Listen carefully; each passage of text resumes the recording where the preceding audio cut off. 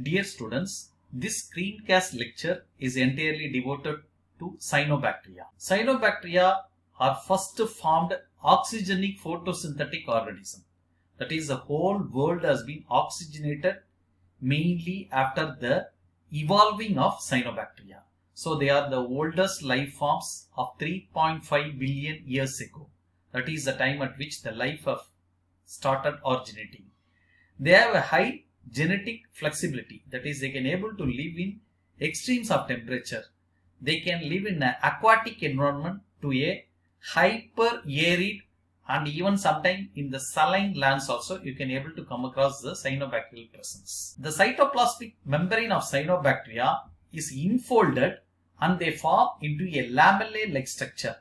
They are the one in which the chlorophyll molecule, that is chlorophyll A molecule, which is required for photosynthesis, has been present. They also possess different kinds of accessory pigments that helps in effectively gathering the solar radiation. So these pigments are collectively referred as phycobilin, that includes phycocyanin and phycoerythrin. Due to the presence of this pigment, especially the phycocyanin, that gives a characteristic blue color to this cyanobacteria. They are also referred as blue-green algae or blue-green cyanobacteria. Size of the cyanobacteria generally ranges from 0.5 to 1 micrometer in diameter and 60 micrometer in length. They store the fixed carbon as a starch, and nitrogen is also stored as cyanophysian granules. The reason is they can also able to fix nitrogen. Excess nitrogen is stored as a cyanophysian granules. So apart from fixing carbon and nitrogen, they also produces mucilaginous sheath, that is high mucilage containing structures, which prevents desiccation, that is preventing water loss. They binds and chelates sharp grains, sands and mineral in the soil in arid and semi-arid regions. Along with other mosses and lichens, they form as a surface crust there in the soil, mainly by binding the soil particles by organic materials that have been produced due to their metabolism. And this kind of a cyanobacterial crust are referred as cytobiotic crust. They plays a role in soil stability and protects the soil against erosion process. As I already told, they can able to fix carbon dioxide into cell carbon, and they can also able to fix nitrogen into ammonia. So this nutrient addition there into the soil can able to increase the soil fertility.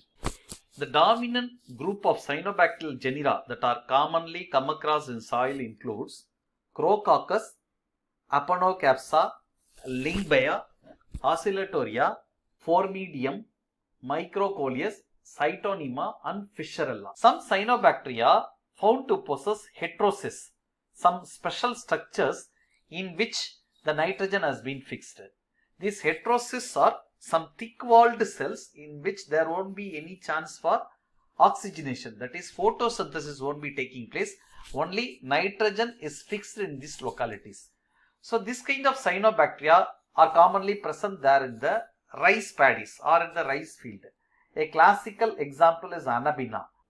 So far we have seen the beneficial properties of cyanobacteria, but there are certain cyanobacteria that can able to produce potential neurotoxin, including anatoxin, acetoxin, microcystin, a kind of a toxin produced by microcystis, and nodularins. So these are all various neurotoxins that may be produced there by cyanobacteria living in marshy environment. So in these places, if the cattle or buffalo go for taking water, that may create a potential danger to those animals. Another potential problem associated with the multiplication of cyanobacteria in the water bodies is related to algal blooms. That is, huge population of cyanobacteria formed in a water bodies, mainly when nutrients such as phosphorus has been available in a huge amount. So this process can be something similar to that of the eutrophication thing. Here, Apnozomenon flas aqua and Anabina flas aqua are two different kinds of cyanobacteria that are commonly associated with the blooming in the water bodies. They produce certain substances that gives the earthy odors there, especially the geosmin. This geosmin we have seen earlier also that it has been produced by actinobacteria. The next point is related with the agricultural use of cyanobacteria. Cyanobacteria is also referred as a blue-green algae. Tamilla neela pachai paasi அப்படினு சொல்லுவாங்க. It has been applied there in the paddy soils that we have already seen. What is the common cyanobacteria that can be come across in the soil includes Nostoc, Anabina, Tolipothrix, Cytonema and Cylindrospermum. These are all actively participate there in the nitrogen fixation. They can able to fix nitrogen at a level of 20 to 30 kilogram per hectare per year. Next, we look at into the classification of the cyanobacteria. Here, the cyanobacteria is divided into 5 groups. Group 1 consists of unicellular single-celled organism that commonly divide by binary fission. They form cell aggregates also. Here, the examples includes Gliotheca and Cyanococcus. The second one is a unicellular produce spherical cells called as a biocytes. We will see the explanation for biocyte later. These are all dividing cells. They divide by multiple fission. Sometimes they can able to form the plurocapsulian forms also. The next group comprises of filamentous heterocystis form. They are also referred as a Nostocalian forms.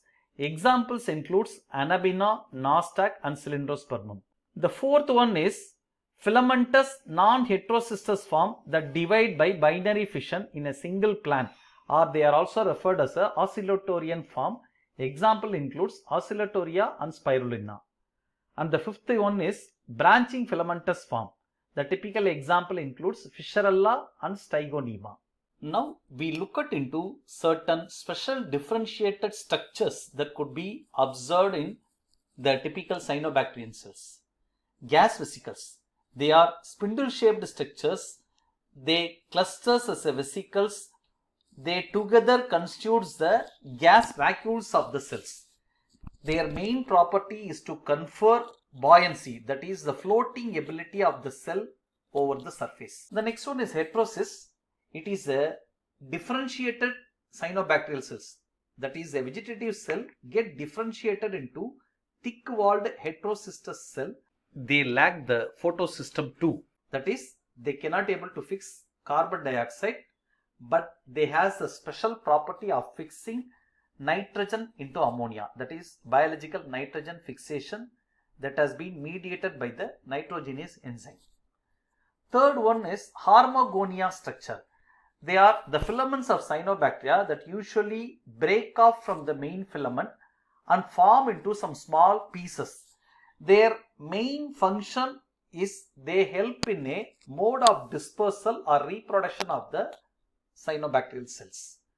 The next structure is echinids or echinids. They are specialized, non-motile, dormant, thick-walled resting cells, mainly protects against the desiccation and cold conditions.